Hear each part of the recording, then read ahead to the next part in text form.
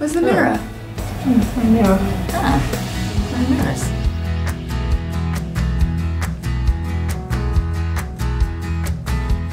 I thought I'd go on a cheeky little shopping spree on my lunch break.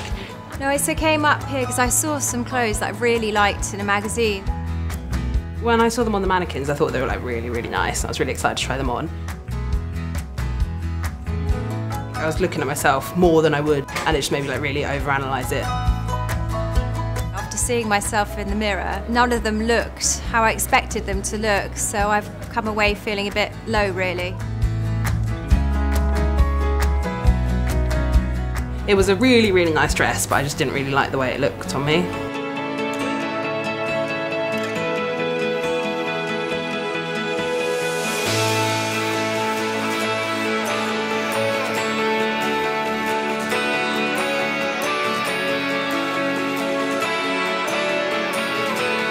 Can we go downstairs and ask, okay? When I went down, they just turned around and said they're just trying to promote a healthy body image, so they removed all the mirrors. It was shocking, definitely, but it was also nice.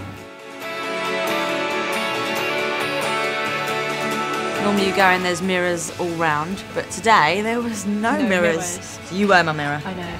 And how did it look? It looked amazing. The more you look in that mirror, the more you analyse, the more you criticise. You know what? It makes you more confident when there's no mirrors, because you said you look great and I trust you. Yeah. I prefer fitting rooms Good. without mirrors.